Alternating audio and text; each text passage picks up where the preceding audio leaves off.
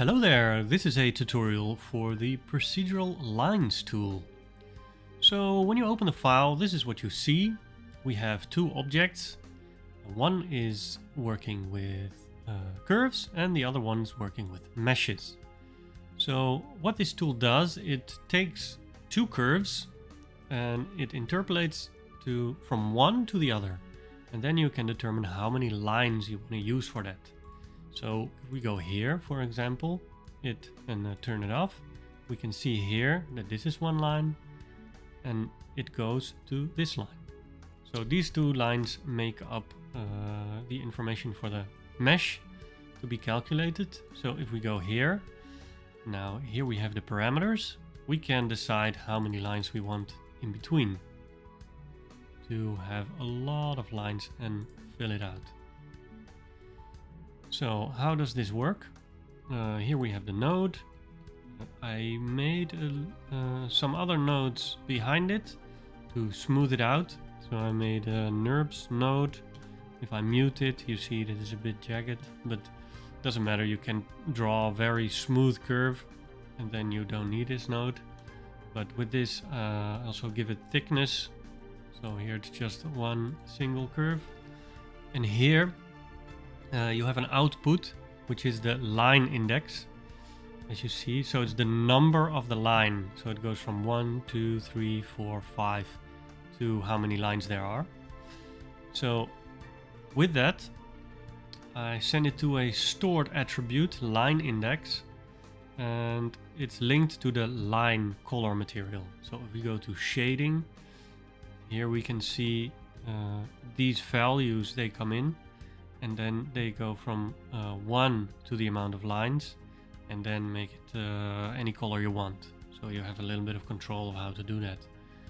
You don't have to use it. You can delete this and just use the node and draw any line you want. And it's also nice that when you select these two lines, you can just grab them. Here proportional editing is on. Here you can see what happens. Maybe turn off the magnet, the snapping. If you do proportional editing, it's easy, and it's now it's a bit of a jagged curve. But if you have a smooth curve, you can make really nice lines for whatever you want to create. And here the meshes, it's basically the same, but done with meshes. As you can see, you can do the same thing. You can also, if we go into this mode, we have a remesh, or we can reverse the line. So sometimes you draw two lines and then it looks a bit weird like this. Then it wants to go from here to there because here is index 1 and here is index 1. You can flip one of the lines and then it should be correct. And you can also resample your curve. And by resampling, now it sets 10 points, like how many points you want. Maybe set it to 20. Sometimes this is handy if you go to this curve line, for example. We go in here, we make more points. And sometimes you can get these intersections, and with the resample curve, let me see, resample curve,